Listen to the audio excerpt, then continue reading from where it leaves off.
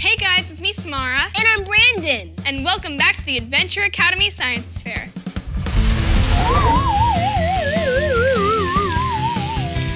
Hey Samara, I've had a question that's really been bothering me.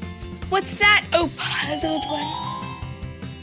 I was reading about in an article how a scientist in the late 1500s by the name of Galileo, cool name, said that if two objects dropped, one heavy and one light, that gravity would pull them down at the same exact speed.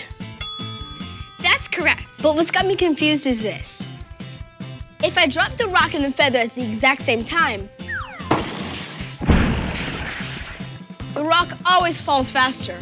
So how could Galileo have been right? Ah, I see. The thing is, when you drop things here on Earth, gravity isn't the only force acting on them. While the force of gravity is pulling them down, the air below them is pushing them up. Scientists call this force air resistance. And back in 1971, astronaut David Scott did the experiment on the moon by dropping a feather and his rock hammer. Since the moon has no air, the feather and the hammer hit the ground at the same time, even though the hammer was much heavier. That seems like something I really want to try out for myself. The Eagle has landed. Well, we might not be able to do it with the feather and the rock, but we could do it with a book and a piece of paper. Go on.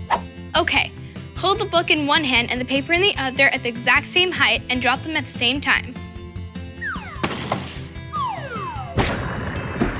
You see? The book fell down because it's heavier. Not so fast, oh skeptical one. Put the paper on top of the book and then see what happens. Okay.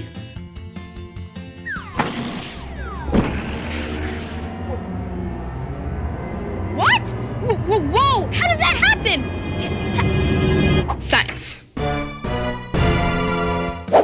When you put the paper on top of the book blocked the air from hitting the bottom of the paper.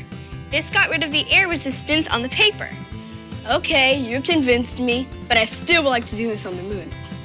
Anyway, there you guys go. Another cool science mystery solved with the help of experiments.